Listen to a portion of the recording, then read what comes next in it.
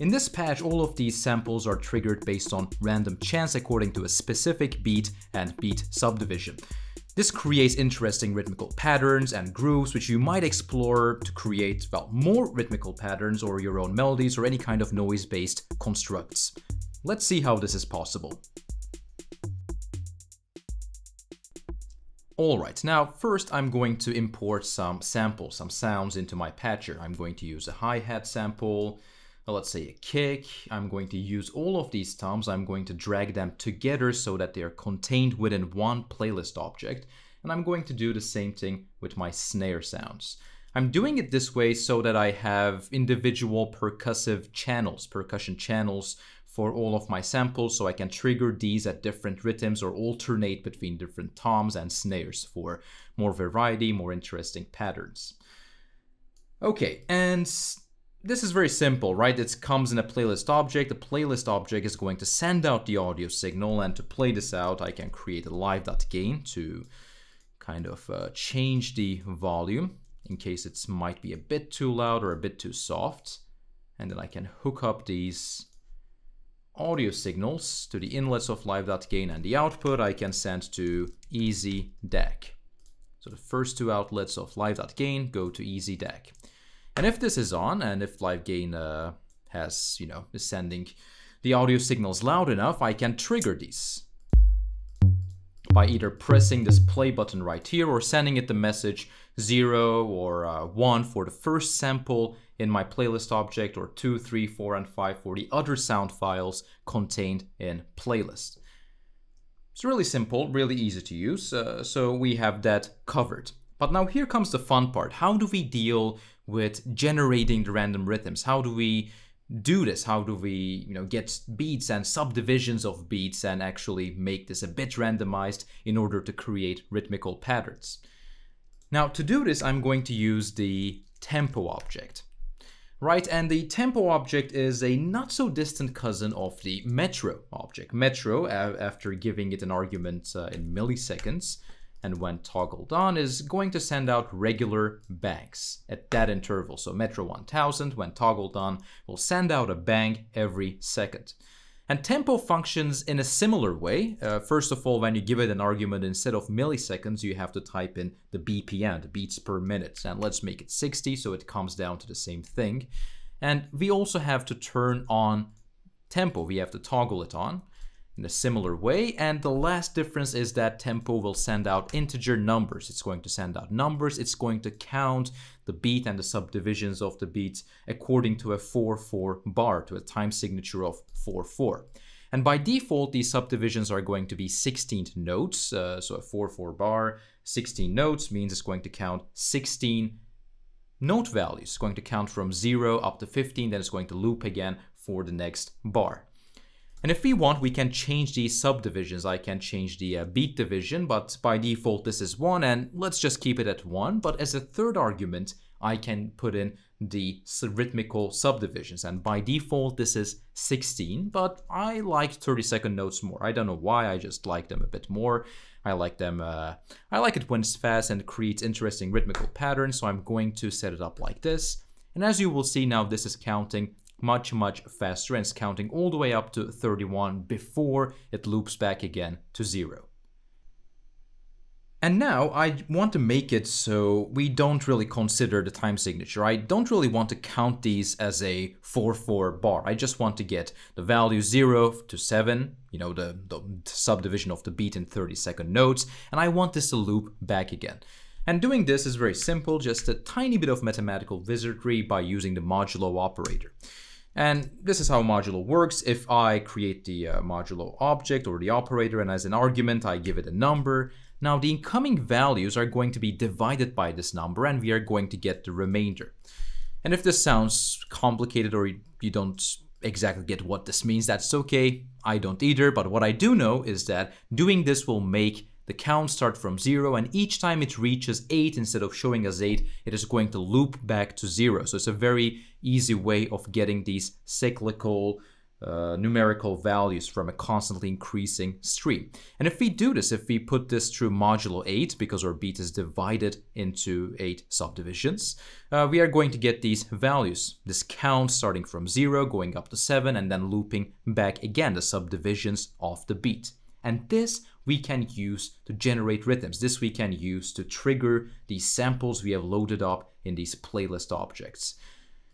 Let's see, let's start with the kick. I'm going to put the kick here because, you know, the kick is always cool, and we usually expect the kick at the beginning of each beat. So I'm going to make it so when this value, this count is at 0, it triggers the kick. And to do this, I'm of course going to use the select or the cell object, and as an argument, I'm going to give it 0, which is going to make this object send out a bang from its first outlet each time the object receives the value 0. If it doesn't, nothing happens. But of course I don't need a bang, so I'm going to create a message box with the value 1 in it. So this bang sends out the message 1 to my kick, which should trigger the sample at the beginning of each beat. Okay, we are getting somewhere. Not very interesting, not very rhythmical, but it is a steady pulse. So, while keeping this, let's also do something similar for the hi-hats. Before we go into randomization, let's just hook these up with our subdivision count, with the subdivisions of our beats. And with the hi-hats, I want this triggering to happen on every subdivision. I want each 30-second note to be represented as a hi-hat. So I don't really need to select anything. I can again create a message box 1 because I want to trigger the hi-hats. And I can just hook it up to my number object, because the message box doesn't care what kind of data goes in there. It can be a list or a number or a floating point number or a bang. As long as it receives something, it is going to send out the contents of the message to the object to which it is connected. So if I do this, I'm going to get hi-hats with 30-second notes. Okay, now let's continue with the toms. Now with the toms, and I'm going to make this a bit more quiet, with the toms I want to do something a bit more complicated. I want to make it so each time the toms are triggered, a random sample is played. So, you know, either the first one, the second one, the third or fourth or the fifth one. And to do this, I'm going to use a random object, right? Instead of using a message box with 1 in it, I'm going to use random, and I'm going to give it the argument 5, and this will make random when it receives a bang. It is going to send out a random value between 0 and 4. The 5 is not inclusive. But of course, I need values between 1 and 5 and not 0 and 4, so I'm just going to add 1 to the result. I'm going to put this +1 here. Okay, and now I just need to send out a bang to this random 5, this random object.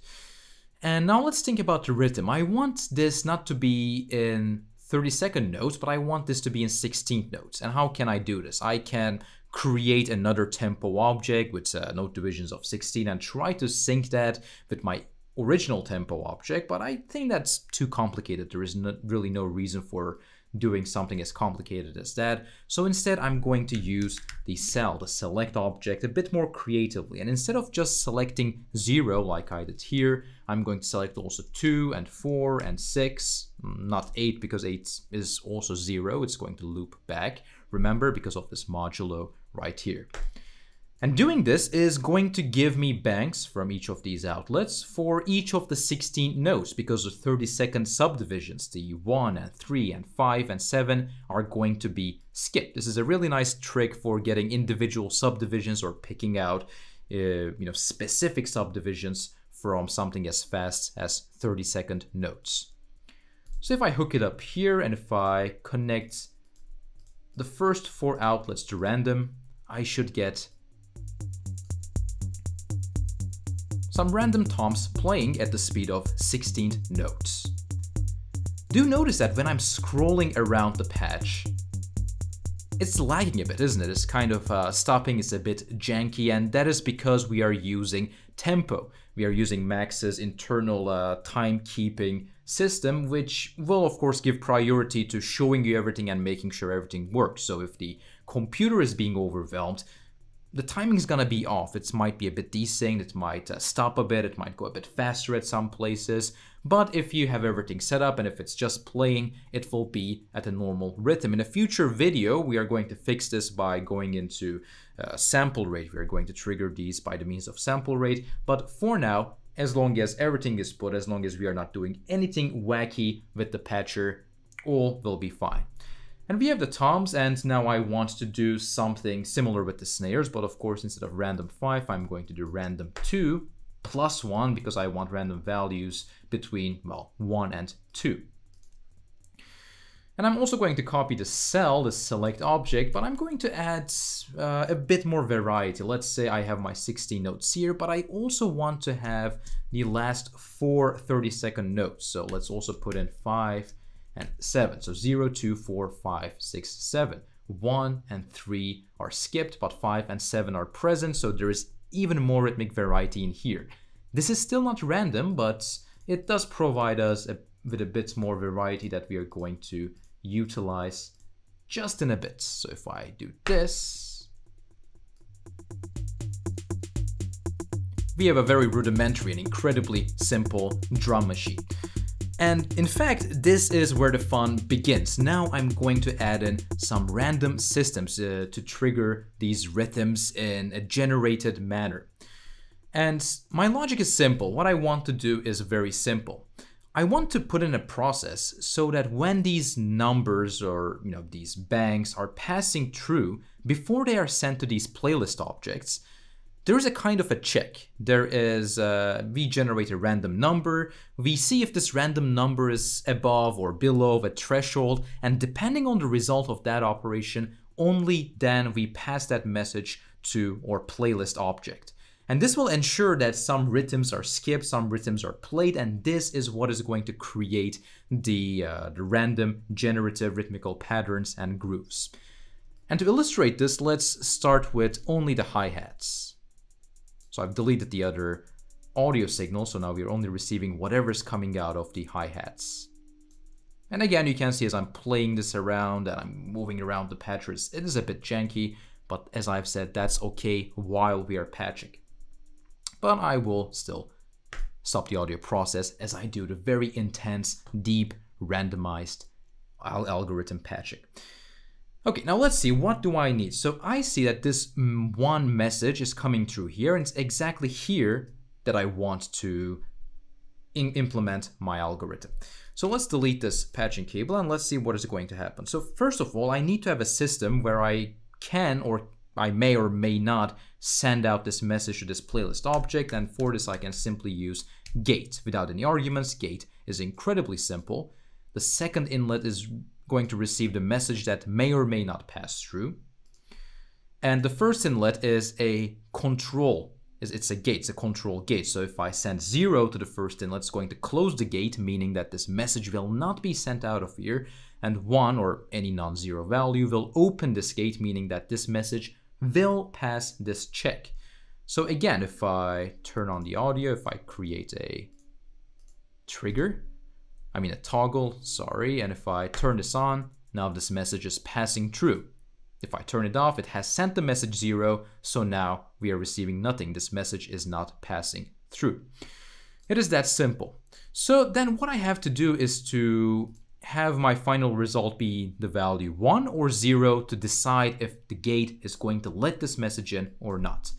So I'm going to use a trigger object because we have a very delicate order of operations here. So I can type in trigger, or more simply T, and then I can type in which kind of messages I want to be triggered based on the input from right to left. That's always very important. The trigger object and a lot of things in Max work from right to left.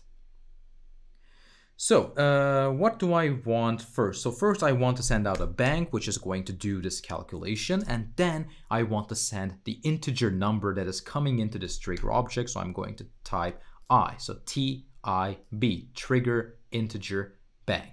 And since this is right to left, first this is going to send out the bang, and when that process chain has been completed, whatever is going to happen here, then this integer value is going to be sent to the gate. All right, now let's work with percentages. I always like working with percentages, so random 100, random values from 0 to 99. So this bank can trigger this random value, right? And you can see this happening right now. And this I can check against a threshold that I set myself. So let's say, for example, I want only 75% of the incoming values, the incoming impulses to pass through. Then I can create the less than operator and then type in 75. So I'm checking if the incoming value is less than 75. If it is, if the answer is yes, then I get the value 1. This is going to send out 1. If it's not less than 75, if it's higher than 75, then it's going to send out a 0, meaning no, this is not less than 75. And this is exactly what I need, right? If I connect the toggle here, you can see sometimes it turns off, sometimes it turns on, depending on the result. And this I can connect to my gate. And because I'm using the trigger object right here, first this bank is going to generate the random value, it's going to check it against our threshold, it's going to send it to the first inlet of gate, and only after that, the trigger is going to send out the integer number we are sending out. So if I simply do this,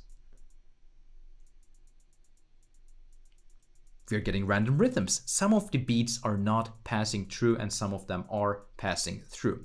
And if I want, I can further control this pattern, the random chances, by using the second inlet of the less than operator. I can create another number box, an integer number box. And I can say, for example, instead, let's have only 50% of the values pass through. Or even 20%. Or maybe nothing, or maybe all of them. You can set this yourself, you can dynamically change this yourself, so it's very intuitive to use since we are using percentages right here. Okay, now the easy part is to of course implement this into our other percussive channels, which is super easy, but to make it even easier, I'm going to choose my trigger, random, less than, and gate objects, and I'm going to encapsulate this by going into edit and encapsulate, which is going to put this into a subpatcher. By double clicking and keeping the P at the beginning, I can give this a name, and let's call this a prob gates. And to signify that this is incredibly important, let's also give this a new color by clicking on it, going to the inspector to the right, and then changing the border color to, let's say, reds, or any color of your choosing, to be honest. So now the first inlet is the message that is going to pass through, and the second inlet is the probability of that message passing through, and the only outlet is that message if it passes through. Great, now what we can do is just to copy and paste the subpatch, since we have encapsulated it, and do the same thing. So let's say after this +1, we have our probability gates. Right, and the same thing, the integer number, the same thing with the snare. Doesn't matter how many values are going in. The only thing that matters is that there's only one message that might be passed to the playlist object, and the existence of probability. And if I connect these again to live.gain and by proxy to easy DAC, I should be able to hear the results, what we are all waiting for.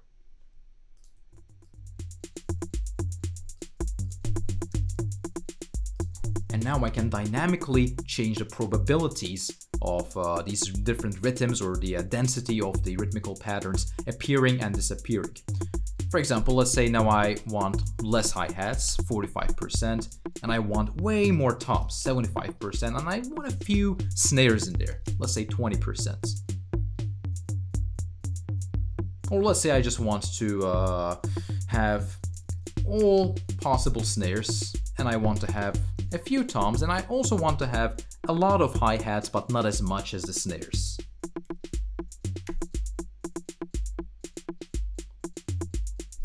During a performance or recording, you can really change these dynamically to explore different possibilities of grooves and rhythmical patterns.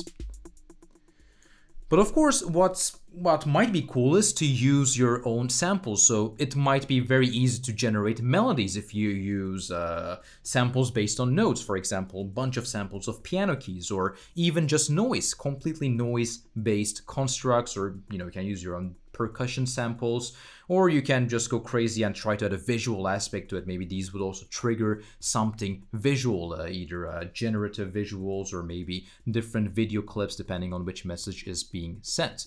The point is, you have fun with it, you create something really cool with it, and you enjoy it as much as you can. Thank you for watching.